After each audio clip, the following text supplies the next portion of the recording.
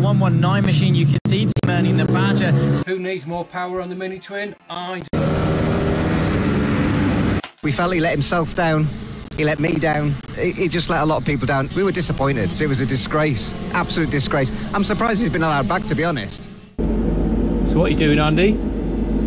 Fucking about. Diary, 21st of September 24. It's Dyno day. So I've got the yellow bike here, the mini twin, with my friend Andy. We're at this chap's SPR Racing Dyno jet. So I'm just going to put it on and see what my bike's making with the. This is the one that I swapped the intake cam from an injection bike onto it. Meant to give it a little bit more power. So if we got into the 70s, I'll be happy. But I just want to see whether there's any adjustments I should make to the carbs. Mate's also here looking at whether his is putting out 72 or more for mini twin class, because last time I was here his throttle bodies weren't opening fully. But first I'm going to have to sort out what's going on here to get it out, because it's fallen off the stand. It's been rocking around the back of the van all the way here. Anyway, hopefully I'll set up the camera so we can record doing the dyno. Megashed out.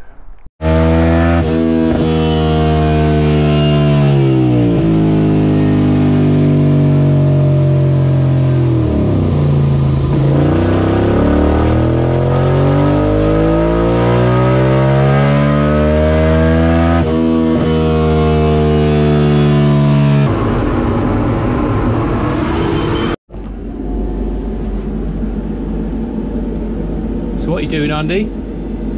Fucking about. His bike's got 74 horsepower, but it's lean, too lean. So he's trying to richen it off a bit using the throttle position sensor, I think.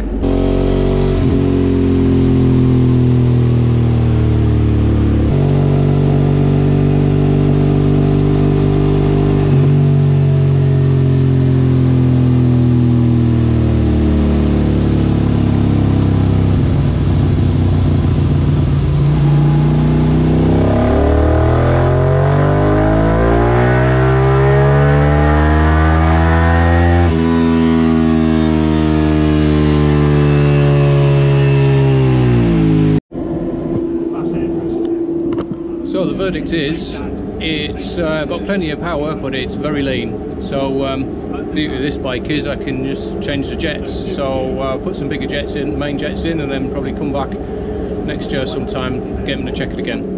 Megashed out. So round up after the dyno session. As I said earlier, the speeds, the power is pretty good. I think this dyno must be a bit optimistic, because it's, what's it here, 74.2. I'll put the graph up on the screen. 74.2 horsepower. Unfortunately, he couldn't get the revs, the RPM working properly to set the sensor on the coil. So I've only got it in speed, but it does show it's ridiculously lean. So thoughts on that.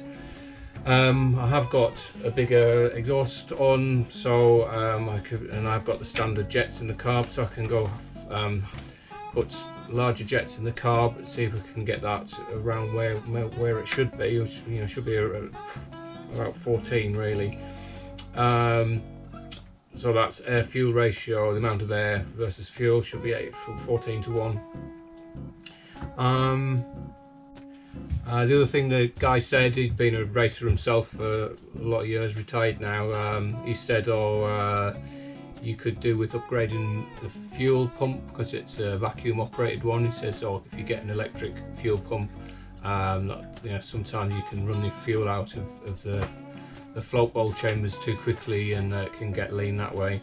And also I have the original, it could be an air leak. I haven't tested on the yellow bike, so I might give that a test, spray something around the intake boots, but I might replace the intake boots as well, just to eliminate any air leaks there.